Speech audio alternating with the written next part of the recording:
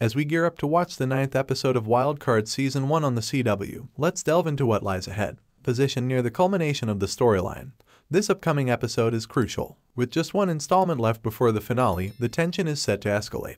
The upcoming episode revolves around a bank robbery, introducing a heightened level of danger. Max will find herself in a precarious situation, putting Ellis to the test in various ways. The impending challenge prompts questions about how far he's willing to go to rescue her. Expect rule-breaking to play a role in this scenario, though it shouldn't come as a significant surprise. To get a few more details now on what you can see, the Wildcard Season 1 Episode 9 synopsis. When Max is taken hostage during a bank robbery, Ellis goes against protocol to secretly infiltrate the bank, where he and Max work together to negotiate the release of hostages. Also starring Terry Chen, Michael Xavier, Amy Goodmurphy, and Fletcher Donovan. The episode was directed by Alexandria LaRoche and written by Marcia Green. Original airdate 3/13/2024. Given that this show is primarily a procedural, we can't assume that anything related to the actual dangerous situation will carry over to the finale. However, there is a 100% chance that the emotional consequences of this story will occur. Finales aim to wrap up the story and set the stage for future developments. Thanks for watching, and if you are new to our channel, subscribe and click the bell icon